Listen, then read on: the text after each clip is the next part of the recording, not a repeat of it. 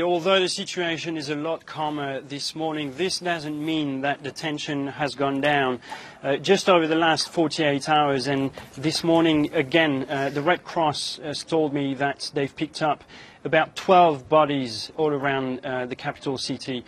And just a few minutes ago, we were told that a vehicle was burned down not far from here, actually, after the African peacekeepers who were manning a roadblock searched the vehicle and found grenades and Kalashnikovs on board.